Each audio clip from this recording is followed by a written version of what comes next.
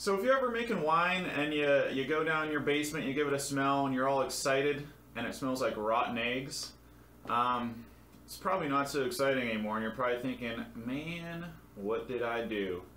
Well, the culprit of that is something called hydrogen sulfide, and it's most likely something you're going to experience if you've made any number of wines. And hydrogen sulfide, like I said, it gives off that really signature rotten egg smell.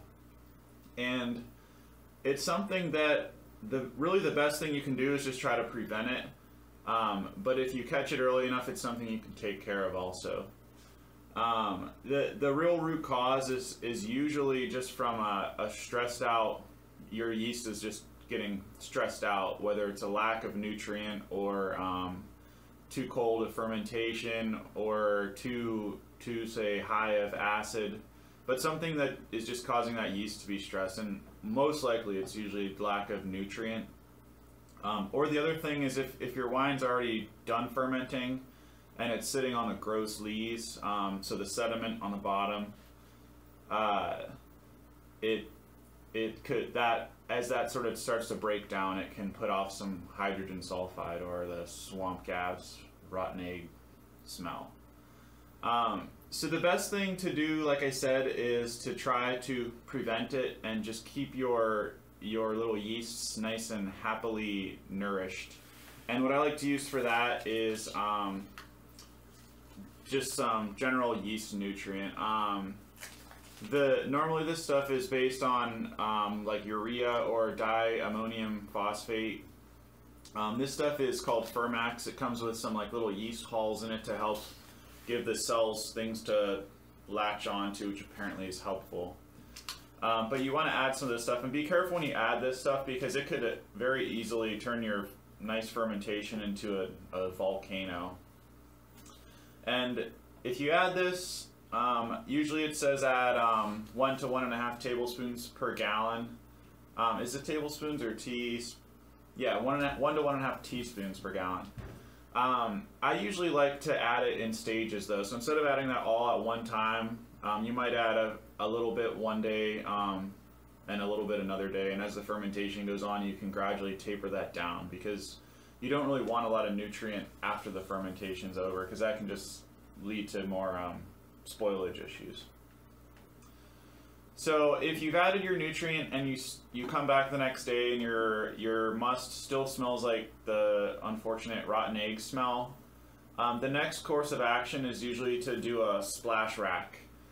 So what you're going to do, and I'll do it on this this banana wine here because it's got a little bit of that hydrogen sulfide smell, is I like to just add a little bit of sulfite to it, say like 25 parts per million, and rack it into a bucket with a lot of air. And if you have 2 buckets, you can kind of dump it back and forth, and that should take care of the problem. In this case, I'm just going to dump it back and forth between a couple growlers with a funnel. But if it doesn't take care of the problem, which occasionally it doesn't, you can resort to the big guns, and that's copper sulfate.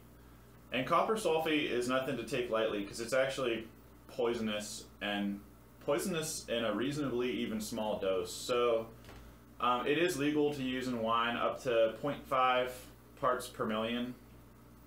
And at that amount, it's nothing to worry about. And if you have hydrogen sulfide, it'll actually bind to the hydrogen sulfide and fall out of the juice as copper. So with this stuff, what you want to do is get a 1% solution of it because it's a little bit easier to work with and measure.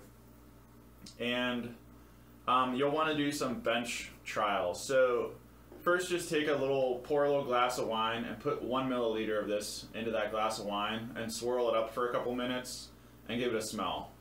And if it doesn't smell like the rotten eggs anymore, it actually smells normal, you can be sure that the copper sulfate will be worthwhile to try adding. And the next thing you're going to want to do is pour some 50 milliliter samples, and you can even dilute this down even further, say to like a a 0.1% solution to make life a little bit easier. And take your 50 milliliter samples and add varying levels up to 0.5 parts per million. So you might want to do 0.1, 0.2, 0.3, 0.4, and 0.5. Cork them and let them sit for a couple days and come back and see what's the minimum amount that you need to add to your wine to wipe out that odor.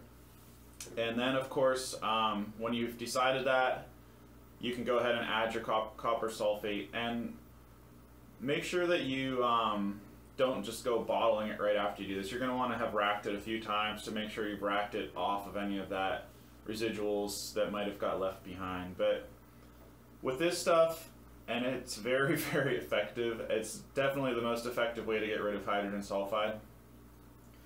But with this stuff, 0.75 milliliters of 1% solution added to 1 gallon of wine will bring you up to that 0.5% legal limit, or 0.5 parts per million legal amount of copper sulfate.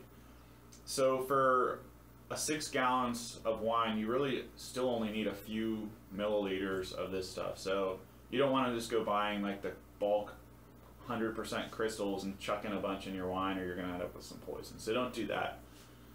But those are really the most, by far, common and effective ways to get rid of your hydrogen sulfide.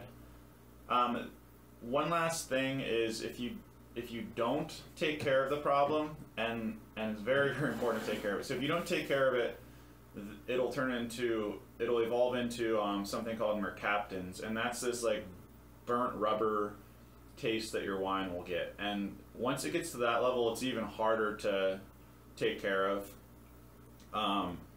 There's some methods that maybe we can talk about in another episode, but it's really challenging. And if you don't take care of it when it's in the mercaptan stage, it'll evolve even further in the presence of oxygen, and it'll turn into hydrogen disulfide. And at that point, it's gonna be a miracle if you can save that wine. Most likely that wine's gonna be destined for the drain. So easy to take care of if you catch it in the rotten egg smell stage. Progressively more difficult to take care of as it goes along. And so don't sit on this issue for too long. Make sure you take care of it quickly. But that's all there is to hydrogen sulfide. I know this is a little bit long-winded, but it's a subject that I'm pretty passionate about because it can really wreck your wine if you don't take care of it.